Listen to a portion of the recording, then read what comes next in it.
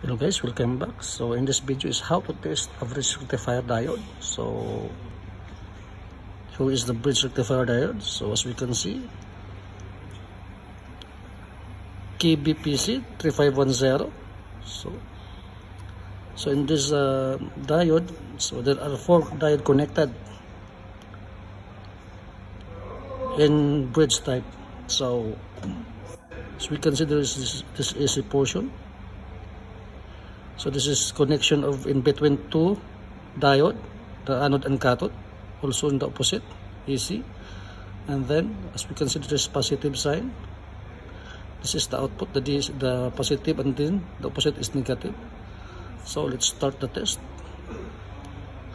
So first, let's check the first diode here, this diode.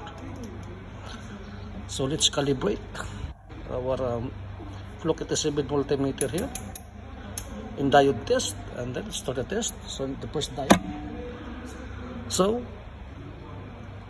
black probe in the anode, and then red probe to the cathode, red probe to the anode, black probe to the cathode.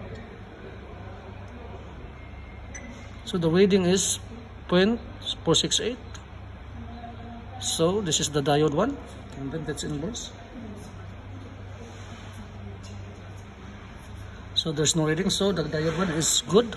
So let's test the second diode, this diode here. So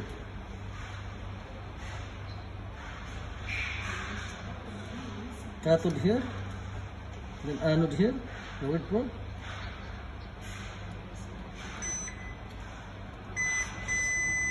So the reading is 0, infinite 0. It's inverse.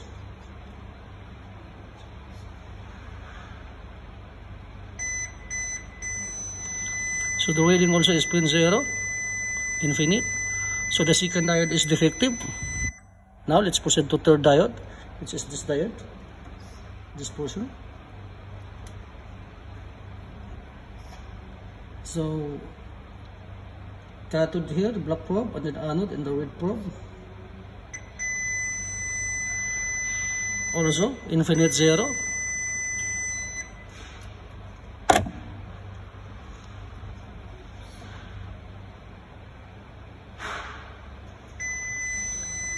So the third diode is, the reading is 0.00, so it's shorted, it's defective, the third diode.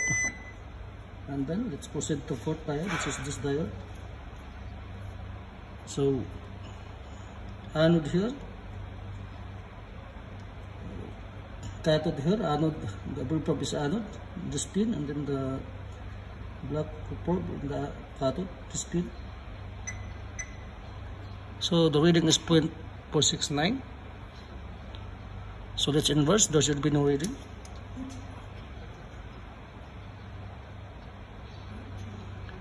Okay, so the fourth diode is good. So in this test, the first diode here is good, but the second diode and the third diode is shorted, and the fourth diode is okay. So note that even one diode in a bridge rectifier is defective, so we must replace this diode. This is totally defective. Now in our testing, there are two diode defective. This diode and the second diode and the third diode. Okay guys, thank you for watching. Bye bye.